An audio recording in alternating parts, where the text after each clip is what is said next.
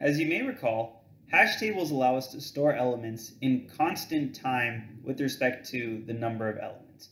However, in order to maintain this fast performance, we need to make sure that our hash table has a bunch of empty space, which can be quite wasteful in terms of memory consumption. And sometimes this might be prohibitively large for whatever context we might be facing. So the Bloom filter is a similar data structure in concept, but it's actually a probabilistic data structure, which it's memory efficient, so it takes far less memory than a hash table, and it's probabilistic in that we're not necessarily 100% sure of what's in the data structure. So specifically, a Bloom filter does not have any false negatives. If a Bloom filter tells you this element does not exist, the element definitely does not exist. However, a Bloom filter can only tell you this element might exist. It can never tell you for sure this element definitely does exist. So a Bloom filter can tell you this element does not exist, but it can only tell you this element might exist in terms of a positive. So what is a Bloom filter? A Bloom filter is essentially a hash table of Booleans. But really, we can think of this as a Boolean vector.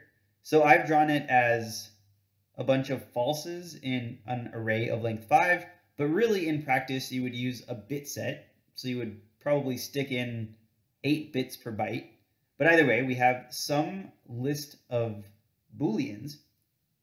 And we need to define multiple hash functions. So k is the number of hash functions, and m is the number of slots in our array. So it's the number of bits in our bit set. And these two values are two values that need to be designed, but let's just assume for now that we're given how many hash functions and we're given the length of the array. So given an element, if I want to insert it into a Bloom filter, what I do is for each of my hash functions, I compute the hash value of that element, and then I mod it by the length of my bit set to find the proper index, and then I set each index that I get from each of these hash functions to true. So for example, let's try inserting 66 into this Bloom filter. So I've defined 3 hash functions. The first one just returns the ASCII value of the element. The next one returns 2 plus the ASCII value of the element. And the third one returns 4 times the ASCII value of the element. So if I'm doing B, the ASCII value of B is 66. 66 mod 5 is 1.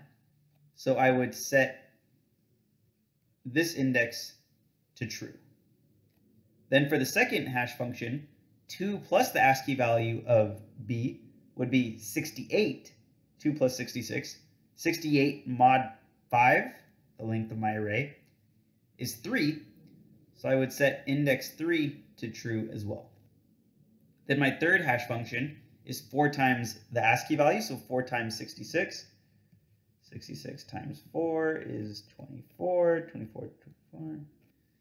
There we go. Either way, I guess I didn't really have to compute this part. Oops, this is 26. But either way, so 4 times 66 mod 5 would be 4. So index 4 also gets set to true. So to insert an element, compute its hash value using each of the hash functions, and for each of those hash values, mod it by the length of the array, and set the corresponding index to true. So now, what if I want to see if D exists in this Bloom filter? D, I would look at the first hash function. So for an element to, let's actually try it. So D, the ASCII value is 68. 68 mod 5 is 3. So, that bit is true. Maybe D exists in this Bloom filter. Let me try the next one. 68 plus 2 is 70. Mod 5 is 0. index 0 is false. If D actually existed in this Bloom filter, my insertion would have set this index to true.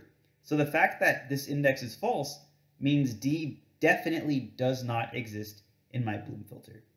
So I can confidently say with 100% confidence, D is not in this Bloom filter.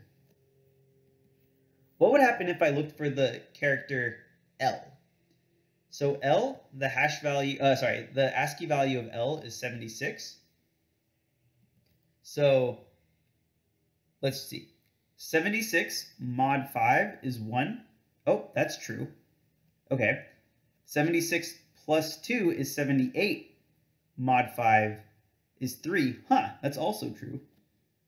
76 times 4, let's see. So this is 76 times 4 is 4, 2, 28, 30. Hopefully I did my math right, but regardless, mod 5 is 4, which is also true.